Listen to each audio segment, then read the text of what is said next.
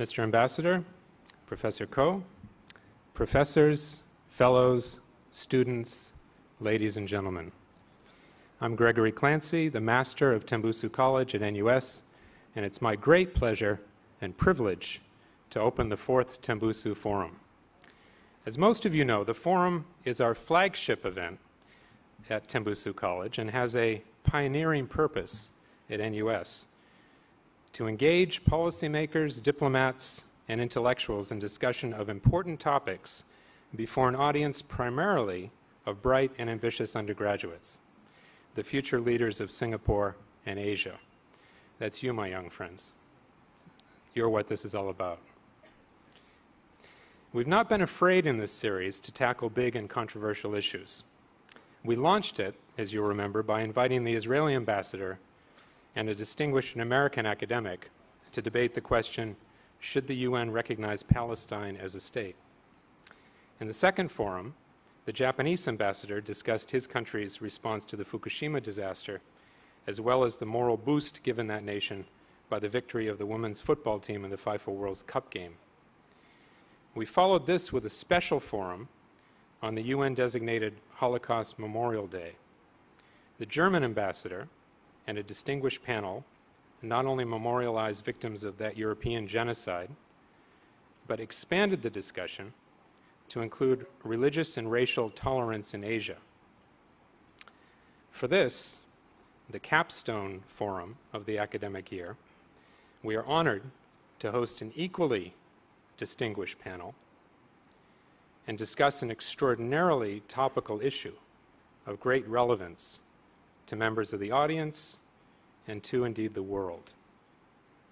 Now, to introduce that issue, let me invite to the podium the founder, organizer, and moderator of the Tembusu Forum, a man whom I'm not only honored but delighted to work with on a daily basis, our esteemed Rector at Tembusu College, Professor and Ambassador Tommy Ko.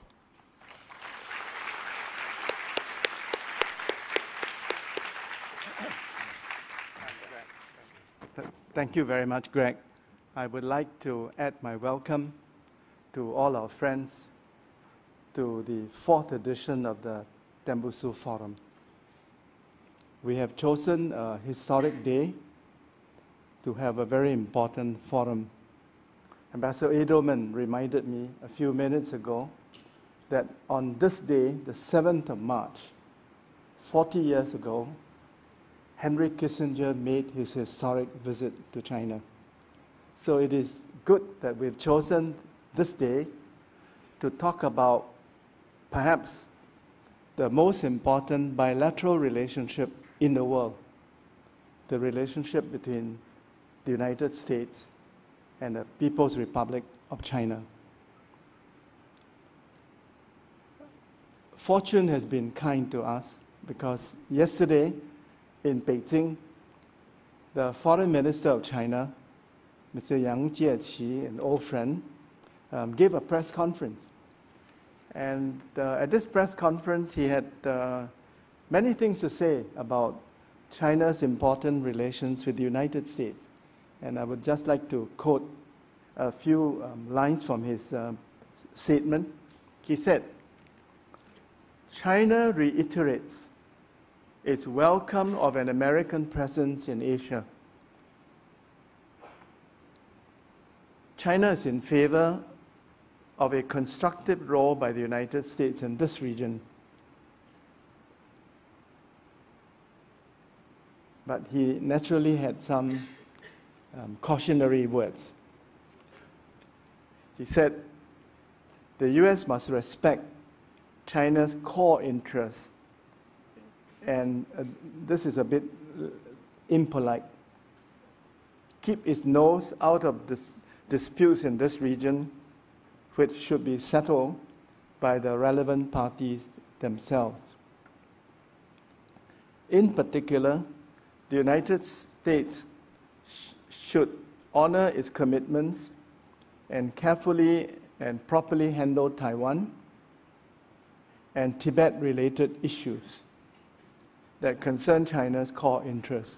So he mentioned Taiwan and Tibet as two of China's core interests. It basically appealing to America to respect China's core interests. He also had something to say about South China Sea, and I'll just quote this.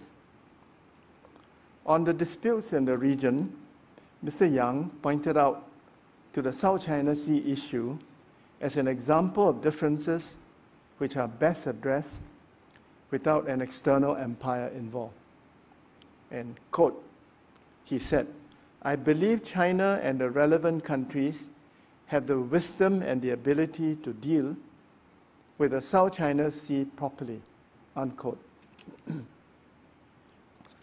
I just want to put this discussion in this historical context. There are two views in the world on whether the United States will live in peace with a rising China. One view is that conflict between China and the United States is inevitable because it often happens when an incumbent hegemon is faced with a rising challenger. And they will say that, of course, there are exceptions to this general rule, and one exception to this general rule is when the United States overtook the United Kingdom as the hegemonic power of the world after the Second World War.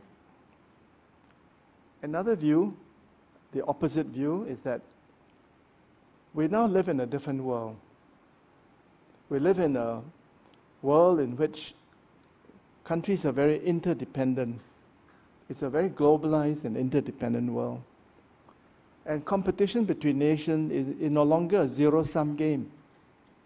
And the rise of China is not necessarily detrimental to the interests of the United States. And President Obama has repeated many times that the United States welcomes the rise of China and does not see the growing strength and prosperity of China as a threat to American national interests. So a lot is at stake in the US presidential elections in November this year. If President Obama is re-elected, I think there will be peace between the United States and China. However,